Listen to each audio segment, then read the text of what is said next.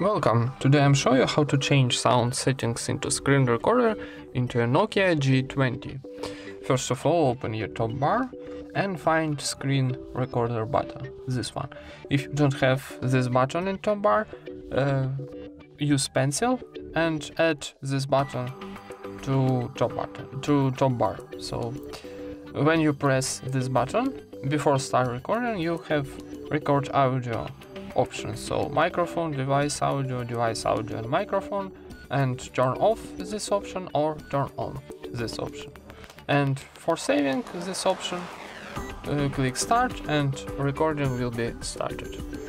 Thank you for watching, leave thumbs ups and subscribe to our channel.